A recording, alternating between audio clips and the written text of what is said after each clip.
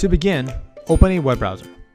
Then type in tplinkwifi.net in the address bar and click Enter.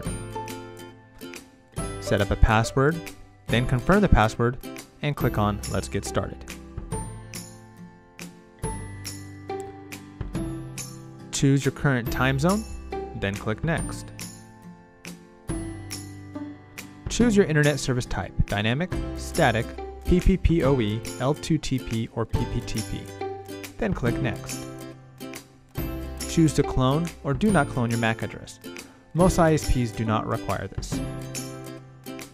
Set up your SSID and password. Note, for most routers, you may have more than one network, and you'll need to set this up for each network. Once completed, go ahead and click on Next.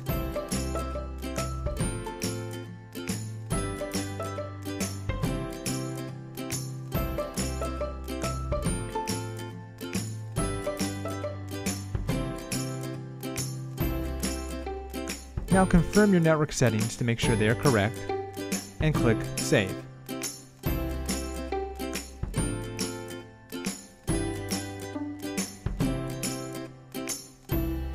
Here, you may set up or log into your TP-Link Cloud account.